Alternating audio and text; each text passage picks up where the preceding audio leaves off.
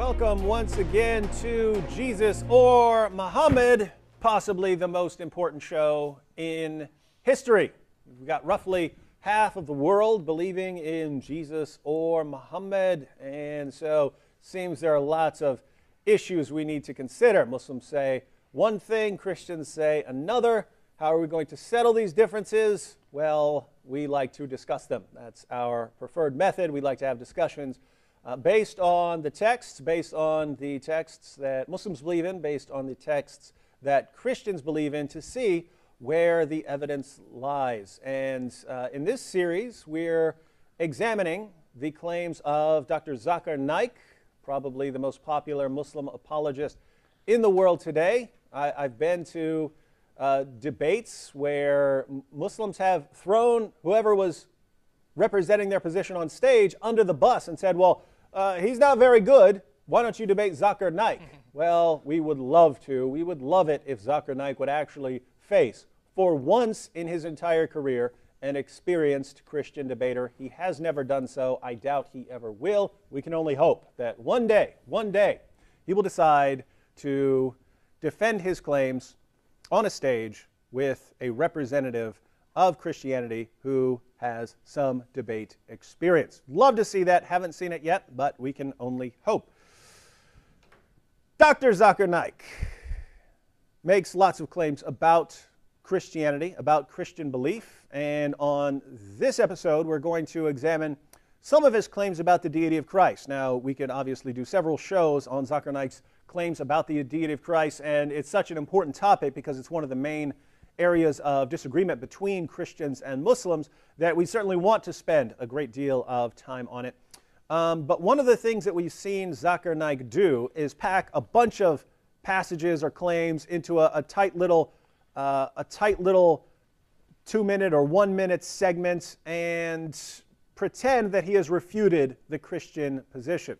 Well, it's easy to do. That's easy to do. We could quote a lot of quick passages from the Quran very quickly showing that Islam promotes jihad. The Muslim response will be, well, we need to look a little deeper. We need to look a little deeper at this issue. And all we're saying is, why don't we do that when we examine the Bible? Zakir Naik makes claims about what the Bible teaches. Why don't we look at those claims in context and see what they say?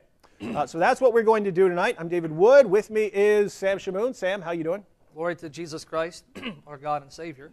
And again, I invoke our Lord and Savior Jesus Christ to bless you and me in the power of His Holy Spirit, just purifying us in His holy blood and enabling us by His Spirit to speak the truth clearly, to refute lies and falsehood, and do it with a pure motive, solely to see Him exalted and glorified, so that the Lord Jesus will use our meager efforts to strengthen the church and convict Muslims to turn away from this false religion and embrace Jesus as their Lord and Savior. In Jesus' name I pray this.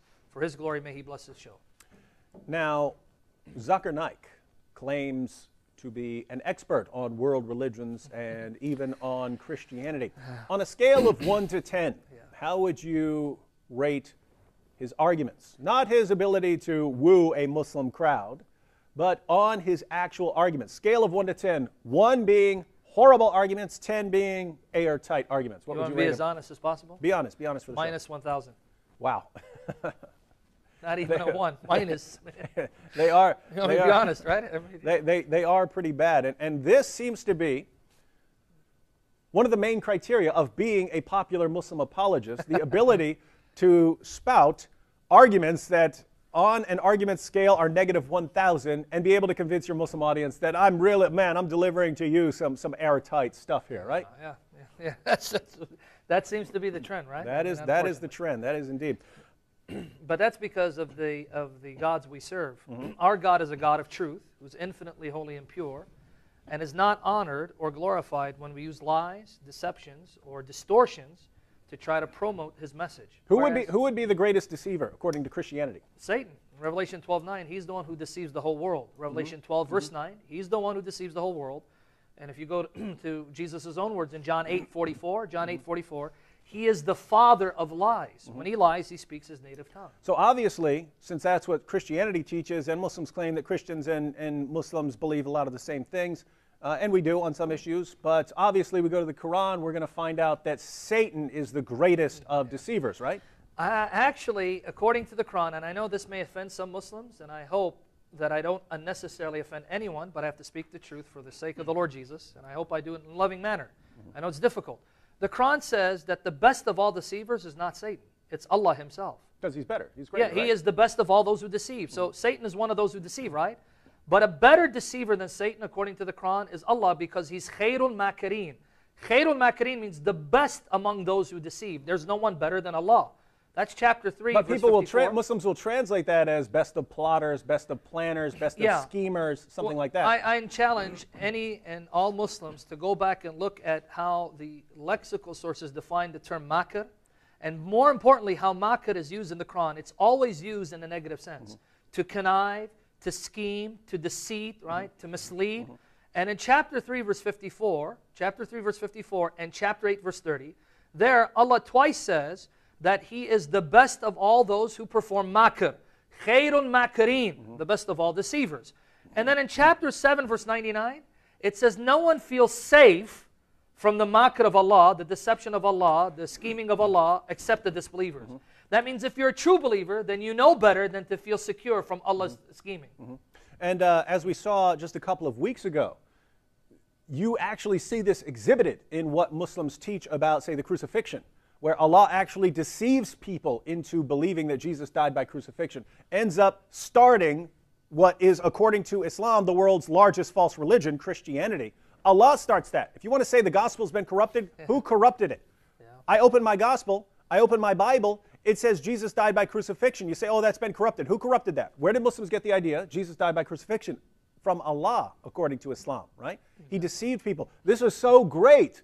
This degree of Allah's deception was so horrifying to the early Muslim community. Abu Bakr, what did he say? Yeah, he goes, even if I had 1 foot, in paradise, I still would not feel safe from the deception, the scheming of Allah, makr Allah. So this is Muhammad's closest companion, one of the 4 rightly guided caliphs, saying, if I had 1 foot in paradise, if I were walking into paradise, I would still be terrified that Allah is just tricking me. He's about to throw me into hell, and He was only letting me put 1 foot in paradise to trick and deceive me, so that my punishment in hell is all that much worse, right? Yep, exactly. This is the God. This is the God that Muslims believe in. And then people wonder why the main apologists of, the main defenders of the God who is the greatest of deceivers would resort to those kind of would resort to these kind of arguments and tactics, sheer deception. Now, the sort of fundamental principle will be going on when we discuss the deity of Christ, or really any other times that Muslim apologists point to passages in the Bible, is context. And the reason we want to point this out here at the beginning is it's shocking how inconsistent Muslims will be. If I quote Surah 9:5, Muslims, what are they going to say? What's the immediate response? Well, you're quoting out of context. Oh, read it in context. We got to read it in context, right? Yep. In fact, we even see Zakir Naik doing this. We'll play a clip. We even see Zakir Naik doing this when he has to address Surah 9:5. He criticizes people for quoting out of context, for ignoring verses that are part of the passage as a whole. He even criticizes people for doing this. Let's go ahead and look at what happens when Dr. Zakir Naik is confronted with a passage like Surah 9, verse 5. Let's look at the clip. If anyone quotes out of context, it will sound absurd. But it is a quotation out of context. It's out of context. And Arun Shuri, after verse number 5 of Surah Tawbah, jumps to verse number 7. Any intelligent person knows that verse number 6 has the reply. Now you can see this, you can see things like this, of course, throughout Dr. Naik's responses and lectures. But think about what he's saying, because it's very important and it's something I agree with wholeheartedly. In fact, next week we'll be looking at Surah 9, verse 5, and we'll be looking at it in context. It's historical context, its immediate context, the immediate context of the passage, what it means in it, what we'd call the greater or extended literary context, what it means in the context of the book as a whole. We'll look at all of those contexts. We agree completely with Zakir Naik that if you're going to quote something like Surah 9:5, where Muslims are commanded to slay the idolaters wherever you find them, you have to examine the context to make sure you're interpreting it properly. So we agree completely that whatever text you're dealing with, if you're going to make a claim about the text, you have to make sure that what you're saying does not contradict the context. In other words, if you read a verse and say it means this, when the surrounding context shows it means the exact opposite or something completely different, you're not being honest with the text. You're being deceptive with the text. Guess what? That's true of the Muslim texts, and it's true of the Christian text. We just saw Zakir Naik. Don't quote it out of context. He even said, if you quote a verse out of context, you become absurd. Right? Yeah. You're absurd. Exactly. And then he says, any person of intelligence knows that if you're going to quote verse 5 and verse 7, you have to read verse 6, right? Mm-hmm. Any person of intelligence. So what's he saying? Any person of intelligence who reads a verse, he's going to look at the surrounding context, right? Any person of intelligence, otherwise you're absurd. Yep. So that's the standard we're going to hold Zakir Naik to tonight. Amen. By the grace of the Lord Jesus Christ. Yep. If he's quoting something out of context, then he is absurd. And if he's ignoring surrounding verses that show the exact opposite of what he's claiming, then he's obviously being deceptive, right? Precisely. And that's what he accuses people of when they do that with the Quran. But here's what we find. Muslims will have a perfect idea of scripture interpretation when they go to the Quran. They'll at least know the basics, right? You have to look at a passage in context. You have to look at its historical context. You have to look at what the rest of the book says. You have to look at all of these things, right? They understand that completely. We turn to the Bible and then suddenly, well, context, what's that? Yeah. No, I thought you just look around, you search through the pages for something that agrees with your position, and you ignore everything else. Yeah.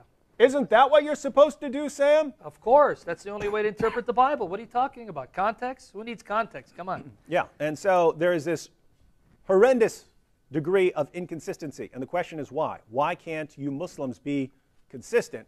And our position, of course, is because you can't be. Yeah. If you were consistent, you would leave Islam. Amen. If you were consistent, you would have to reject Muhammad as a prophet.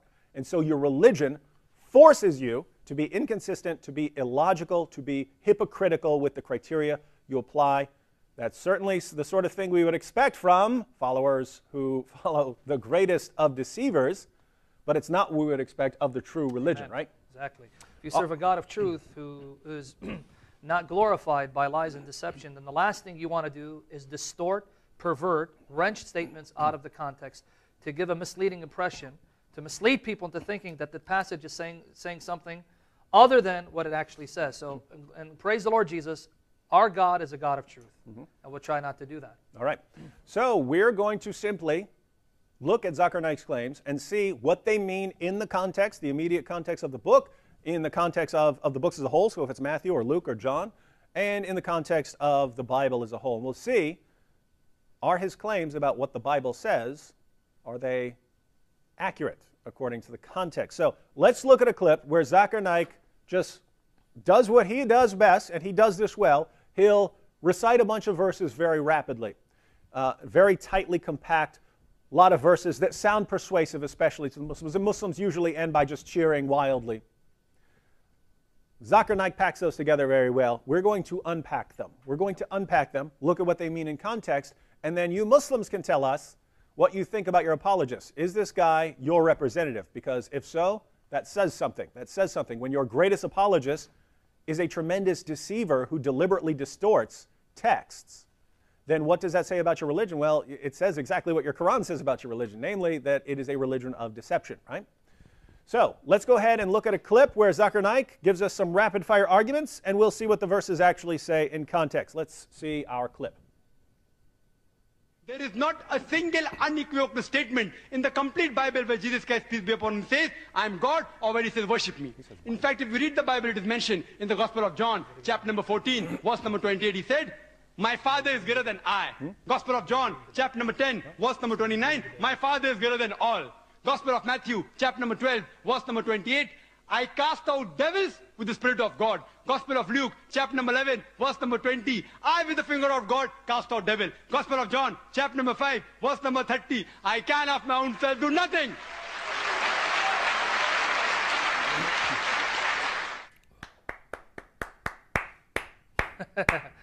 You like that, we got to cheer for that. We got to cheer for that, right? Muslims cheer for that, and I really wish that instead of just blindly cheering for any random thing Zakir Naik says, that Muslims would actually say, let me go look up all those passages that Zakir Naik just quoted.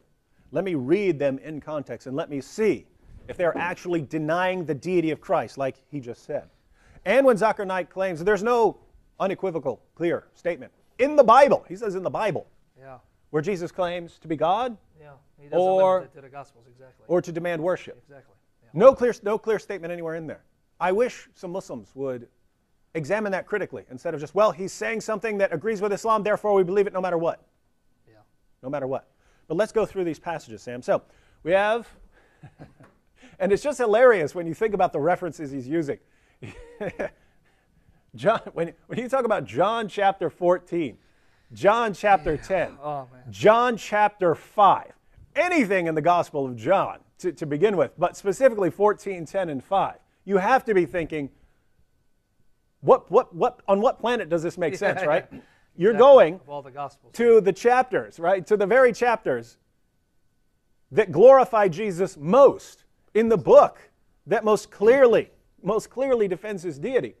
And you're saying, here is where we have the Islamic view. Jesus is just a prophet, right? Yes. So, Sam, and the one that he quotes first, John chapter 14, verse 28, that's not just used by Muslims, right? No, that's used across the board by all anti-Trinitarians. Specifically those who deny that Jesus Christ is essentially and eternally God. That's one of their favorite proof texts.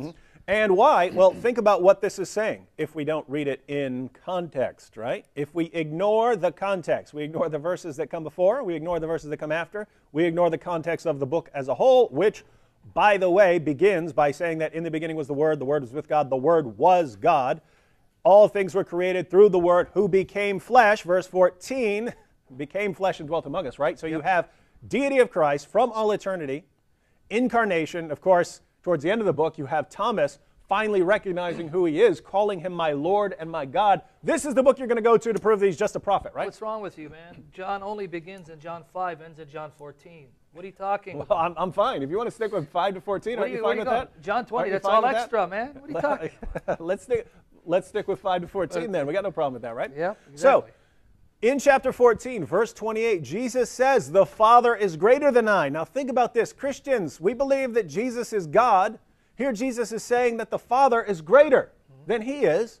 And so that would mean what? Here's Jesus that we claim is God, and here's the Father who's greater than him. So there's this greater God, right? Exactly. So you have the greater God and the lower God. Christians, we believe in polytheism, right? Precisely. Two gods, one greater than the other. How do you avoid this? Yeah. Now, Sam. Yes. This is probably the most important passage that he quoted, so we'll obviously spend a little more time on this passage than on some of the others. But what happens? What happens when we start looking at this passage in context? Do you get the impression this guy is someone who's just claiming to be a prophet? If you actually read John 14:28, just within the chapter itself, and again, I trust the grace of the Lord Jesus Christ to enable both you and I by His Spirit to do justice to these passages. If you look at John 14:28 in the context itself, just the chapter, I'm not talking about looking at 13 or 15 or 16. Just look at the chapter itself. Jesus goes out of his way to affirm not only that he's distinct from the Father, he's not the Father, we don't believe Jesus is the Father, but that he's essentially co-equal with the Father in divine nature, power, and glory. In fact, let me just start at John 14, verse 6 for the sake of time. Let me look at verse 6 and show you how Jesus' statements are incompatible with Islam. And Jesus' statements prove, from an Islamic perspective, he's claiming to be God. In John 14:6, the Lord Jesus says, in response to Thomas, Jesus said to him, I am the way and the truth. In Arabic, al-haq. But anyone can claim that, right? Any prophet can we're claim going to to be see that. al-haq. We'll see. We'll see if that's the case. I am the way and the truth and the life. He doesn't say, I point you to life and I proclaim the truth. I myself am the truth and the life. No one comes to the Father except through me. Number one, Jesus is our way to the Father. Islam denies that God is a father to anyone. I mean, my goodness, of all the chapters you can quote, you're quoting a chapter where Jesus goes out of his way to affirm God is the Father, especially the Father to the Son. Well, if that's true, then Islam is false, because in the Quran, Allah is a father to no one, and Jesus is not his son. For the sake of time, let me just give you the reference. Chapter 5, verse 18 of the Quran, you can write down chapter 5, verse 18. Chapter 9, verse 30 of the Quran, chapter 9, verse 30. And then again, chapter 19, verses 88 to 93. Chapter 19, verses 88 to 93. All of which deny that Allah is a father to anyone, that Jesus is his son. The highest relationship you can have with Allah is a slave-to-master relationship. But beyond that, Jesus claims two of the very names that Islamic theology say belong only to God, or Allah. Islam boasts about being the strictest form of monotheism known to man. And the term denoting Islamic monotheism is Tawheed. Tawheed. Now, Muslim scholars break down Tawheed in three categories. In order to safeguard Islamic monotheism, you have to affirm these three categories and make sure that you don't fail in violating these three categories. Now, for the sake of time, let me mention the third category. It's Tawheed al-Asma wa Sifat. Tawheed al-Asma wa Sifat. Now, what does that mean? It means that Allah has certain characteristics and names that cannot be ascribed to any creature, no matter how exalted. Beyond that, this category also teaches that Allah's names in their definite form cannot be given to someone. And I'm explaining what I mean, that the names of Allah in their definite forms cannot be ascribed to someone. I can say that David is merciful, but I cannot attach the definite article before that. I cannot say David is the merciful. Islamic theology says when you attach the definite article before one of these names, then that can only be attributed to God and God alone. Now, Zakir Naik believes this because in his website he has an article classifying Tawheed in these three subsets. So he agrees. And historically, if you came out and said, I am the truth, you'd be killed. Yes, there was actually a Muslim Sufi, Al-Halaj, who was killed for saying that. Now notice Jesus says, I am the truth and the life. Now chapter 22, verse 6, lo and behold, who is the truth according to the Quran? Chapter 22, verse 6, this is because Allah, He is the truth. Right? He's the truth, and it is He who gives life to the dead. We'll revisit that issue of Allah giving life to the dead in a moment. So number one, in context, Jesus claims two of the very exclusive names of God, something no prophet would do. Number two, Jesus affirms that God is the Father. So that's just verse 6. What happens when we go to verses 12 and 14? What happens when we go to 12 and 14? Well, let's look at it. Same chapter, look what Jesus says. Truly, truly, I say to you, whoever believes in me will also do the works that I do, and greater works than these will he do. Greater works, same word, greater.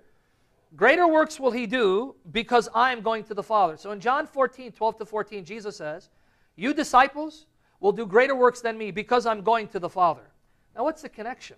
What's the connection with Jesus going to the Father, resulting in the disciples doing greater number of works than Jesus, not better works? The answer comes in the verses following. Here's why. Whatever you ask in my name, this will I do. When I go to the Father, you will ask me, and I will perform these miracles through you at your behest, that the Father may be glorified in the Son. Now notice verse 14. If you ask me anything in my name, I will do it. In the very same chapter, Jesus says, you'll be able to do greater works than me when I go to the Father, because once I'm in heaven, in the very presence of the Father, you can direct your invocations to me. In Islam, that's known as dua. When you invoke Allah, that's called dua. According to Muhammad, in sound traditions, the very heart of worship is dua. Dua, invocation, is the heart of worship, and Islam says you are not to give worship to anyone except Allah. This is known as Tawheed al-Ibadah, the worship that belongs to God alone. And yet Jesus says to His followers, you can invoke me and I'll answer all your prayers. I'll do it. Now let me ask you a question, David. What kind of attributes must Christ have to be able to hear all the prayers offered to Him and have the ability to then carry out every specific request? Well, you'd at least need omniscience / omnipresence if you're going to be there or something like that. But let's just stick with omniscience and omnipotence, right? So you're telling me in the same chapter Jesus claimed that He's omnipotent and He's omniscient? Because He made Himself the object of invocation and claimed personally, I will do it? Not to mention taking titles of Allah just a couple verses earlier. That's the same chapter. Yeah, this is the verse where Jesus is just a prophet, right? Right, yeah. Remember, Jesus said the Father's good and I, so He can't be God. That's the same chapter, right? All right, what else we got? Well, let me just reinforce the fact that the Quran says that you're supposed to invoke Allah alone. Chapter 40, verse 60. Chapter 40, verse 60, for all you Naik fans. 40, verse 60. Your Lord has said, call upon me, and I will answer you. Surely those who wax too proud to do me service shall enter Gehenna utterly abject. So the Quran says you are to call upon Allah, make dua to Allah. Jesus says you can make dua to me. Clearly in that chapter, Jesus is claiming to be more than a prophet. He's claiming to be God. Now again, what else do we have? Well, John 14, 20 to 23. Talk about omnipresence. Again, for the sake of time, because we want to address other points, let's just look at verse 23, and then you tell me, what is Jesus getting at? John 14, 23, Jesus answered him, if anyone loves me, he'll keep my word. My Father will love him, and we, Father and I, we will come to him and make our home with him. Let me ask you a question. Here Jesus claims to be just as present to the same degree in the same sense that the Father is with all who truly love him. What kind of ability must Jesus have in order to dwell with every true believer, no matter where they're at, no matter how many? Well, there you need omnipresence. Seriously? Yeah. So you mean in the same chapter Jesus claimed the divine names of God, Jesus claimed the divine attributes of God, and Jesus made himself the object of worship and invocation? That same chapter? Yeah, because he's just a prophet. Okay. Right. And then isn't it clear that Jesus is claiming to be essentially co-equal with the Father? He's saying, I and the Father together will make our abode with every true believer. Does that sound like someone who thinks that he's less than the Father in essence and ability? Or co-equal with the Father in essence and divine attributes and characteristics? But, well, then what could Jesus mean just a few verses later when he says the Father is greater than I? If he's maintaining his ability to answer prayers, his divine names, his divine attributes, and then turns right around and says the Father is greater than I, what do you do with that? Well, in the context we've established, greater does not mean greater in essence, in nature, or power and ability, clearly. Because you can be greater in one of two senses. You can be greater than me, in essence, like I'm greater than my dog, in essence. Or you can be greater than me in rank and position authority. You are greater than your children, right? But that doesn't make you a better human being than your children, right? Again, that's an imperfect analogy because God is unlike creation. However, it drives the point home. Clearly, in the context, Jesus is not saying that the Father is better than me in essence. He just has gone out of his way to affirm that he's fully God and has the same ability and characteristics that the Father has. In other words, just to be clear here and to give the Muslims a comparison, when we open up the Quran, as we'll look at next week, we see Surah 9:5, slay the idolaters wherever you find them. You'd say, aha, if you take that as a sentence, that's a perfectly clear sentence, right? It's a perfectly well-constructed, clear sentence. Slay the idolaters wherever you find them. But Muslims will say, well, you can't just look at that sentence. You have to look at the surrounding context to see what that sentence means. Even though if you just read that sentence, you would think it means one thing, in context, you'd say it means something different, right? So if you just consider the words, oh, hey, Jesus, some guy named Jesus said the Father is greater than I. Well, you'd think, oh, okay, he means something specific there, right? Well, we would say the exact same things that you Muslims would say. Look at the surrounding verses. If your interpretation totally contradicts everything else Jesus says in the exact same passage, you can't be interpreting it right, right? Precisely. So if you say, look, Jesus is saying he's something less than God here, and in the entire surrounding passage, he's claiming over and over and over again to have the names and titles and attributes of God, you can't be interpreting that properly. Exactly. And so a question for us is, well, how do we offer an alternative interpretation that actually fits the context? Yeah, the only interpretation that fits the context is right there if you read actually the entire verse. Let me read it, John 14:28. You heard me say to you, I am going away and I will come to you. If you loved me, you would have rejoiced because I'm going to the Father. And here's the explanation. For the Father is greater than I. Now notice what he's saying. If you really love me, you'd be happy that I'm leaving you because the Father is greater than I. Well, what's the connection here? You should be happy that I'm going to the Father because of this reason. The Father is greater than I. If you just read it there in isolation, it really doesn't make sense. Well, okay, we know, if you're a prophet, we know God is greater than you. Because Jesus' point is simply this. If he remains on earth, he remains in the status and position of a slave, whereas the Father is in glory. The Father is basking in heavenly glory, whereas the Son is on earth in the state of humbleness. He's in the status of a servant. So what he's telling the disciples is, if you love me, then you would rejoice that I go to the Father, because if I remain here, the Father remains greater in status. But when I return to glory, that won't be the case anymore. That this is what Jesus is saying is easily confirmed by the same gospel in John 17, verse 5. John 17, 5, notice what Jesus says, David. And now, Father, glorify me in your own presence with the glory that I had. See, had it, doesn't have it now. The glory I had with you before the world existed. So Jesus is telling the disciples, if I return to the Father, then the glory I had with him will be mine once again. But if I remain here, he'll remain greater in terms of status and glory. And by the way, can any creature say that he shared in the same divine glory with God before the world was created? Not according to the Bible, he can't. Can he demand that the Father give him back that glory that he had with God before the world began? No. But that's what Jesus claimed in John 17, verse 5. Yeah. So the meaning is, while I'm on earth, Jesus is in the status of a slave, but when he goes back, that situation will change. He'll regain the glory that he had with the Father, so that from that point on, the Father won't be greater than him in that sense anymore. So when we read this verse in context, not Zakir Naik's totally distorted, out of context interpretation, what we find is that Jesus is God. He had glory with the Father before anything was ever created. Yep. All things are created through Jesus. The Son, the divine Son, Father, Son, Holy Spirit, the divine Son enters creation, takes on flesh, lives as a servant. Exactly. Then while he's a servant, he has followers.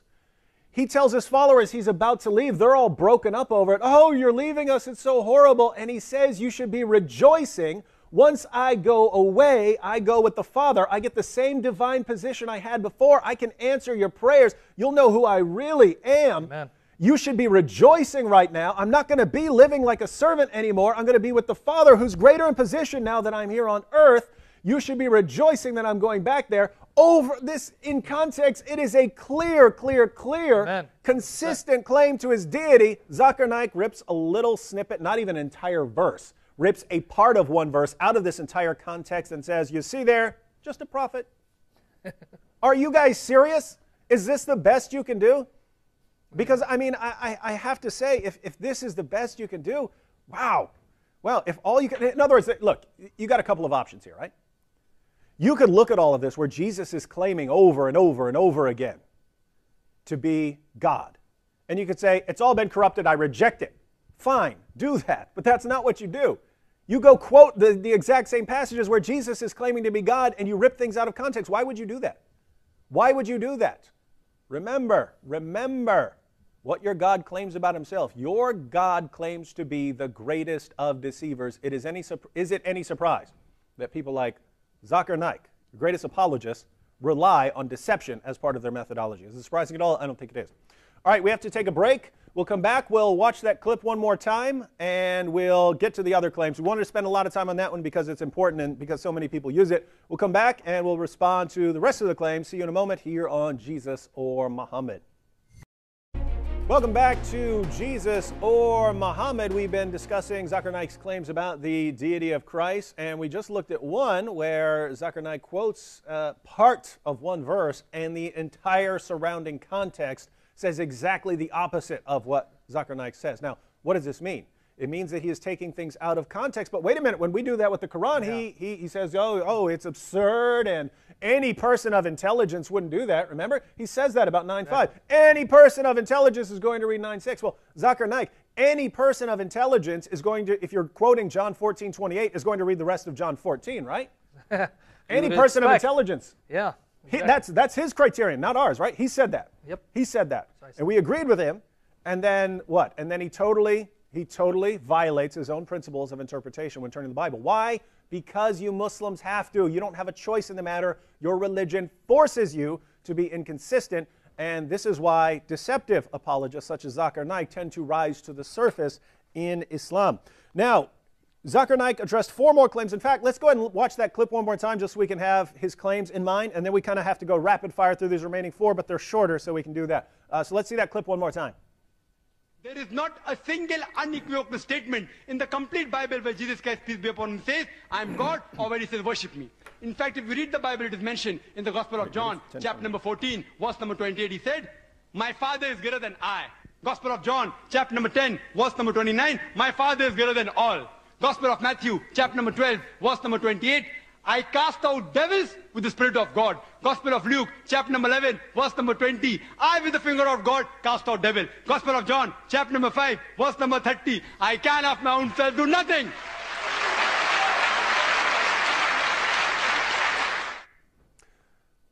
All right, John chapter 10, verse 29. Jesus says, my Father is greater than all. And that clearly contradicts Christianity, where apparently we don't believe the Father is greater than all. So what do you do with that passage? Obviously, he's trying to use that to show that Jesus, again, reiterates the fact that the Father is greater than him. Actually, that's the last thing Jesus had in mind. If you just read 27 to 33, again, let me read this real quick, do justice to the context, but again, move on to the other points as well, with the time allotted to us. My sheep hear my voice. This is John 10, 27 to 33. And I know them and they follow me. I give them eternal life. Does that sound like a creature, a prophet? No. I give them eternal life. Yeah. They will never perish. No one will snatch them out of my hand. That is a claim of being omnipotent, that Jesus is saying he's so powerful that there is no power in all creation to pluck his followers from his hand of protection, guaranteeing their eternal salvation. Does that sound like a creature? No. Well, let's continue. My Father who's given them to me is greater than all. In the context, greater than anyone who would attempt to snatch the sheep out of Jesus' hand. No one is able to snatch them out of the Father's hand. I and the Father are one. Did you catch that, David? The Father and I are one in the sense that no one can pluck our followers from either one of our hands. Does that sound like a person who thinks that he is infinitely inferior to the Father? Or does that sound like a person who thinks that he is essentially co-equal to the Father, just as powerful as the Father is in guaranteeing the preservation of his followers and being able to give every one of them eternal life? What does that sound like? Certainly doesn't sound like someone who thought he was just a prophet. Exactly, right? How did the Jews understand him? If you continue reading to 33, it says, at this they picked up stones to stone him. Why? Jesus says, many good works I've shown you from the Father. For which of these do you stone me? Notice their response. For good work we don't stone you, but for blasphemy, because you, a man, make yourself out to be God. And doesn't Jesus, immediately after that, call himself the Son of God? Yes, exactly. So let me get this straight, Sam. I mean, and by the way, there are tons of other interesting things in this chapter alone, let alone the rest of the Gospel of John.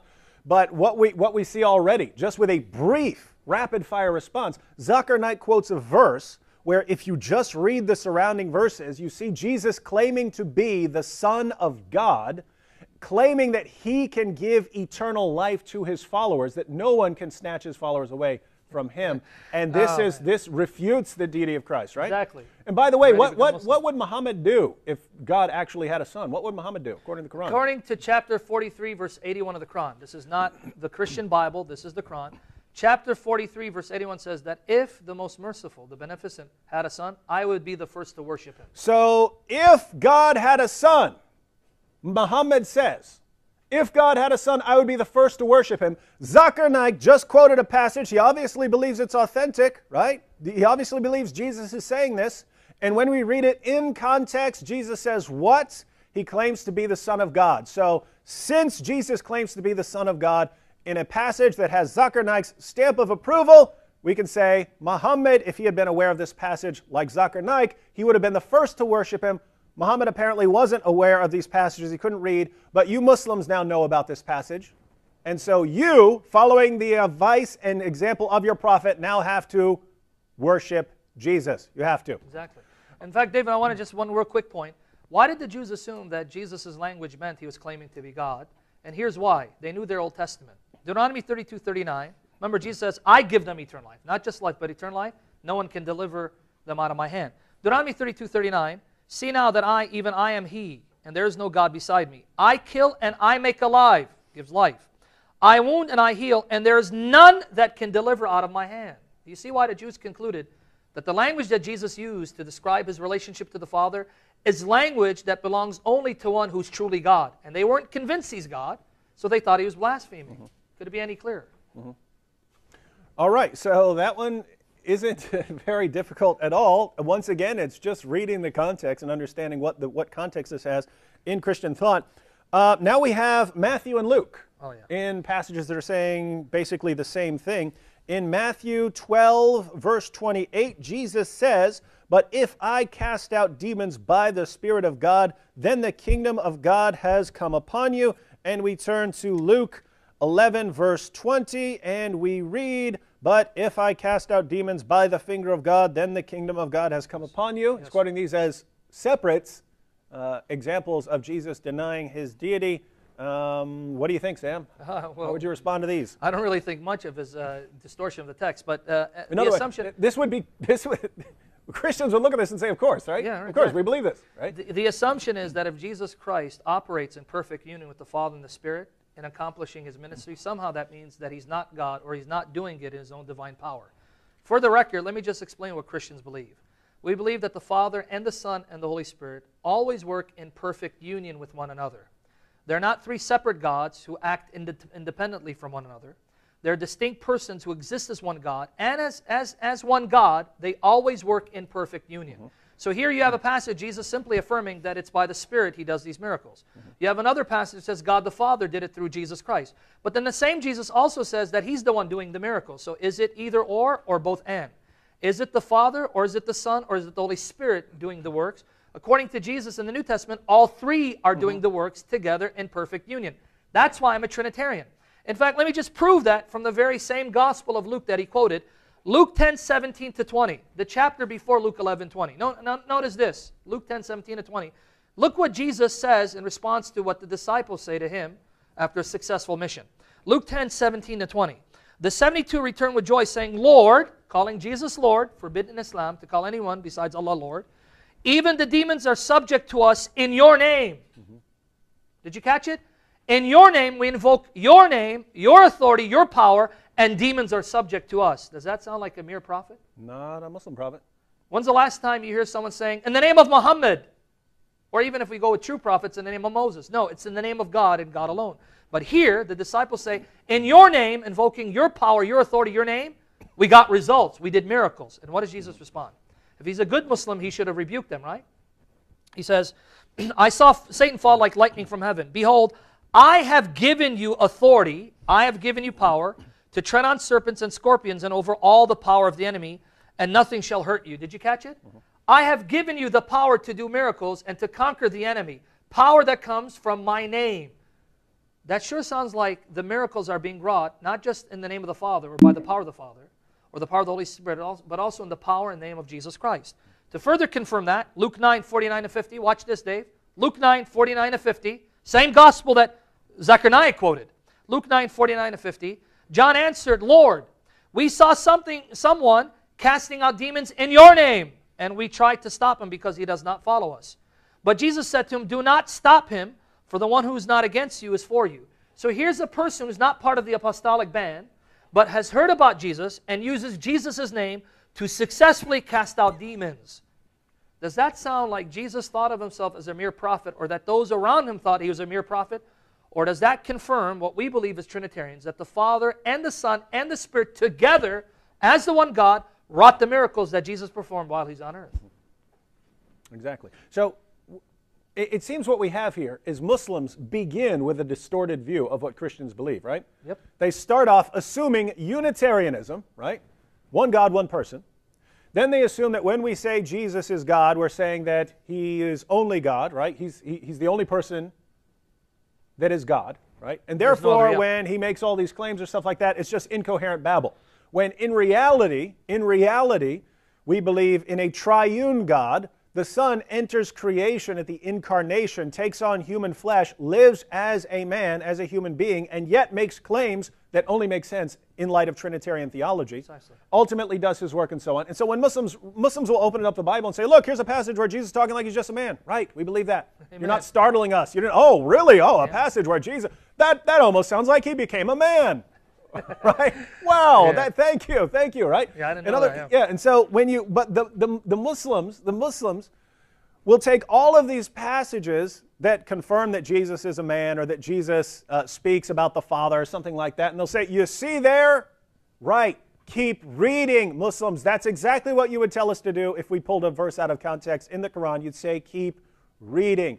Right. And what you do is when you look at all of the claims made by Jesus, not just the ones that you like to pull out of context, when you look at all of His claims, you find no one can make sense of these passages except in the light of the doctrines of the Trinity and the Incarnation, right? Exactly. In other words, all these verses, regardless, the ones Muslims use, the ones Muslims don't use, they make perfect sense in light of Trinitarian theology and don't make sense at all outside of that context. 100%. And great.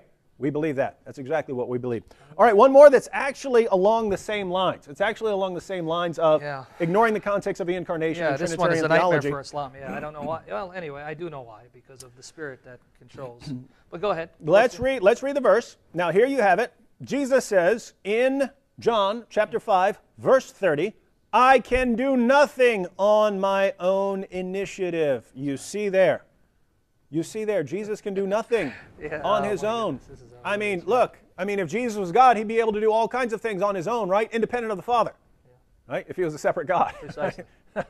but obviously right here in John chapter 5, Sam. I'm stumped. You got me. In John chapter 5, Jesus is claiming he's not God. What are we going to do with that one?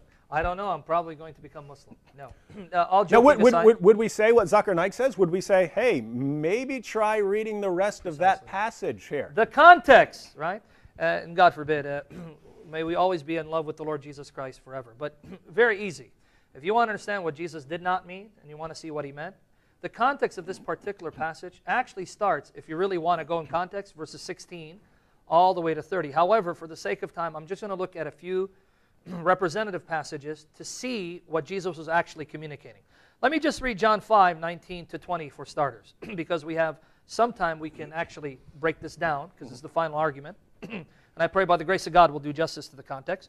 John 5, 19 and 20. So Jesus said to them, truly, truly, I say to you, the Son, notice he's the Son again, can do nothing of his own accord. Now, if I stop there, clearly Jesus is a limited, finite creature.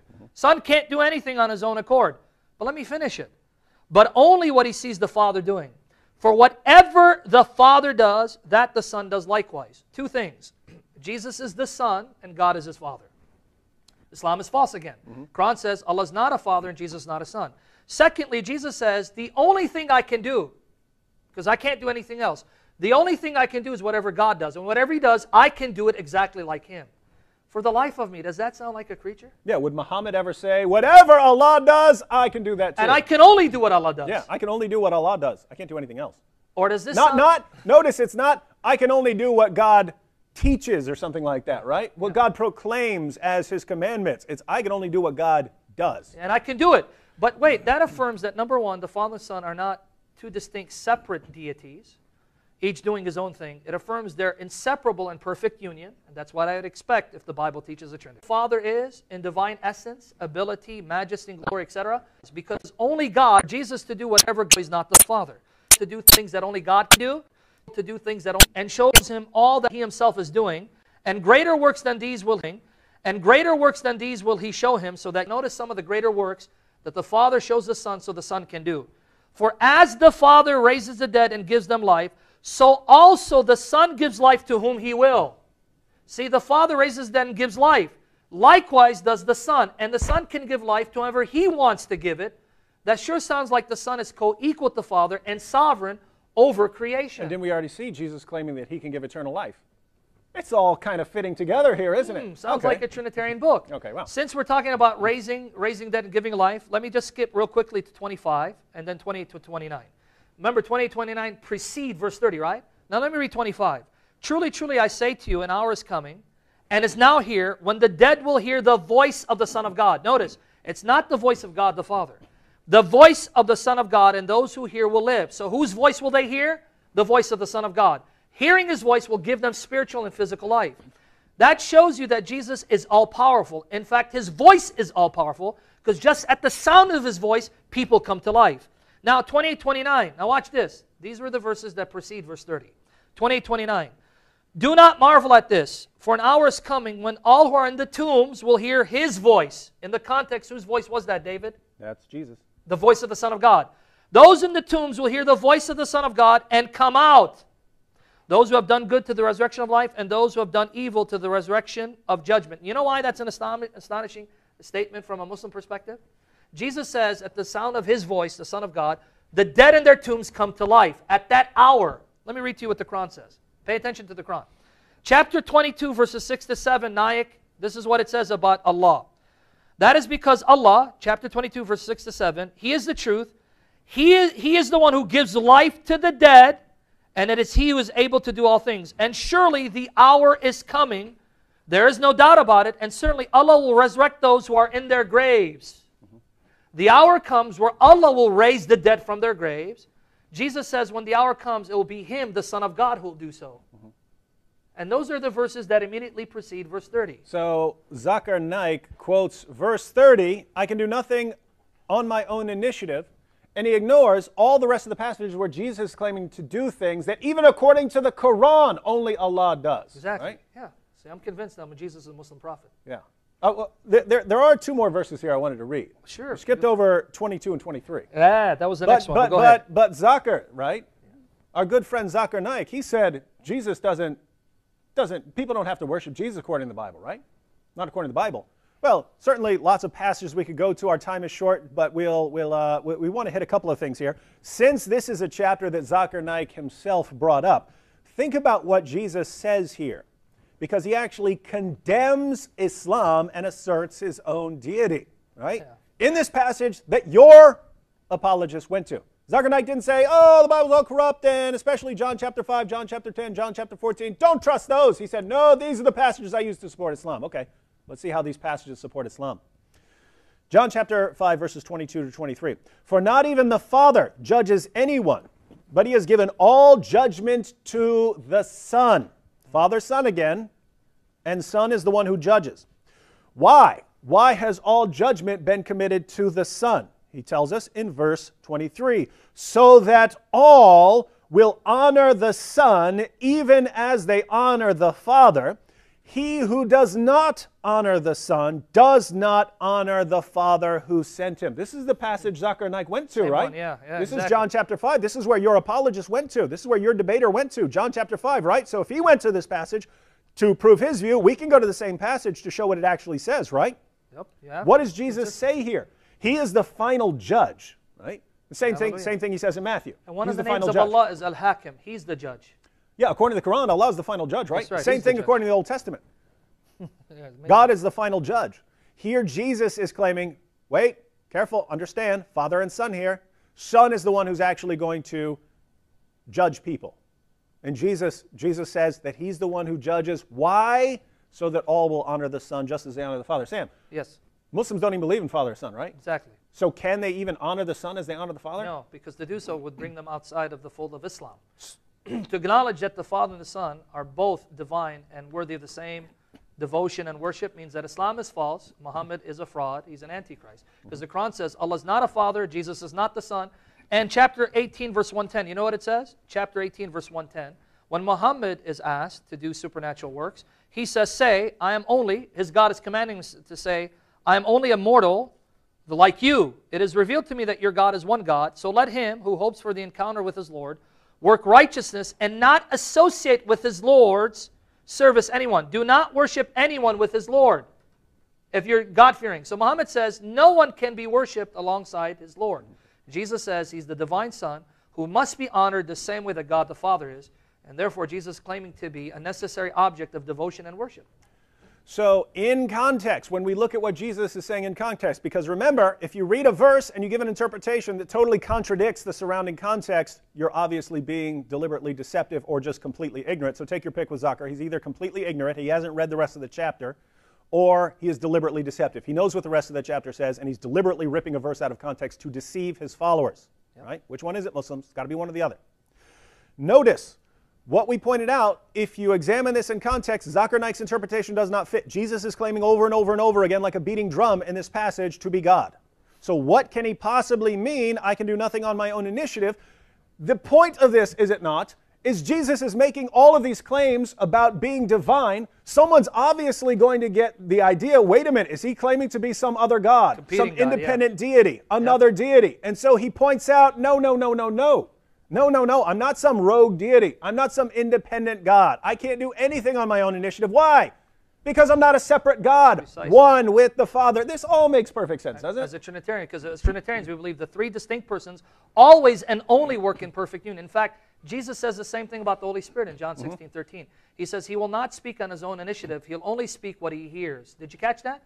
Here the Holy Spirit, like the Son, can only speak, can only communicate, can only do what the Father and the Son determine.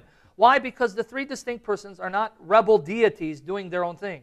They're three distinct persons who exist as one God, and as one God, their unity is perfect and inseparable. That's what the Bible teaches. That's why we're Trinitarians. So Zakir Naik has claimed, nowhere does Jesus claim clearly that he's God. What do you do with all of these passages where Jesus is saying things that even according to the Quran, only God can do? Even in this passage, where we have to honor Jesus exactly the same way we honor the Father. One of the ways we honor the Father is through worship, right? Precisely. So according to this passage, we would have to worship Jesus as well, right? Pray to him, worship him, invoke him, right? Make our supplications. Is it any surprise that Jesus' followers worshipped him during his earthly ministry after his death, but before his ascension, and then after his ascension, according to the New Testament. Makes perfect sense. All right, now, Sam, we have less than 2 minutes left, so we're going to do this rapid fire. Rapid fire. We've shown where Jesus is claiming to be God. We've shown where Jesus is demanding worship here, obviously. Let's do one quick argument, because Zakir Naik says, nowhere does Jesus claim to be God. So let me read a passage from the Quran very quickly. I'll read Surah 57, 1 through 3. Whatever is in the heavens and on earth, let it declare the praises and glory of Allah, for He is the exalted in might, the wise. Yeah. To Him, to who? To Allah, belongs the dominion of the heavens and the earth. Read the ending of the Gospel of Matthew if you want to see who's got dominion according to Jesus. Of the heavens and the earth, it is He who gives life. Wait, didn't Jesus say He gives eternal life? Precisely. It is He who gives life and death, and He has power over all things. He is the first and the last, the evident and the hidden, and He has full knowledge of all things. So right here, Allah is the first and last. Why? According to Islam, He's the first, nothing before Him. He's the last, nothing is after Him. Does the Old Testament agree? Precisely. Isaiah 44, verse 6. Isaiah 44, verse 6, and Isaiah 48, 12. Isaiah 48, 12. There Jehovah, Yahweh says, He is the first and the last, and there is no other God besides Him. Yes, the Old Testament agrees. That title, first and last, belongs to God and God alone, because that implies that He's beginningless and all existent. He's ever existing. He's eternal. So according to the Quran, Allah is the first and the last. According to the Old Testament, Yahweh, the one true God, is the first and the last. Zakir Naik says nowhere in the Bible does Jesus make a claim to deity. He didn't limit himself to the Gospels. He said Bible. Anywhere in the Bible. So is there anywhere in the Bible where we could point to that would Revelation 1, 17 to 18. Revelation 1, 17, 18. He goes, when I saw Him, I fell at His feet as though dead. He placed His right hand upon me and said, do not be afraid. I am the first and the last. I am the living one. I was dead, and behold, I live forevermore, and I hold the keys to death and Hades. I am the first and last. I am the living one who was dead and came to life. So who's talking in context? Jesus Christ. So this is Jesus claiming to be the first and the last. Is that something anyone else can claim? Only God and God alone. Only Allah, according to the Quran, and only Yahweh, according to the Old Testament, can make that claim and be speaking the truth. Jesus claims that about Himself. Is Revelation in the Bible? Yes. But nowhere in the Bible, according to Zakir Naik, does Jesus claim to be God. Where do you get these guys, Muslims? Where do you get these guys? So we just looked at Zakir Naik's. Obviously, if he's under pressure, time is short, he's going to come out with his most powerful verses showing that Jesus did not claim to be God. We looked at all of his most powerful Islamic charged verses, and what did we find? Every single one of them, if you look at it in context, gives the opposite view that Zakir Naik is putting forth. So what do you do now? Do you say it's okay to rip verses out of context? If so, don't complain when people do that with the Quran. Or are you going to be consistent and say, look, we demand that people read the Quran in context, and so we would expect our apologists to live according to the same standard, and now we have to reject Zakir Naik as either completely ignorant, he has no clue what he's talking about, or he is a terrible deceiver. Take your pick, Muslims, take your pick.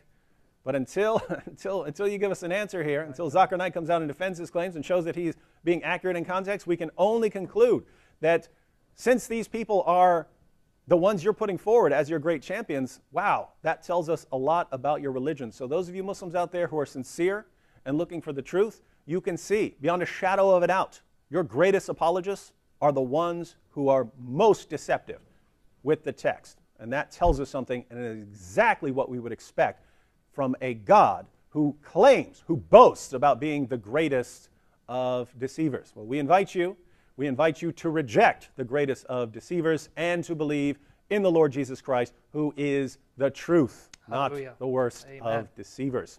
Until next time, we'll be praying for you, and we love you, and we hope you'll pay attention. Learn these arguments, because you will confront them. Christians out there, you will see these arguments over and over again. Pray that you'll learn this material and that you'll put it to good use. That's why we're doing it. See you next time on Jesus or Muhammad.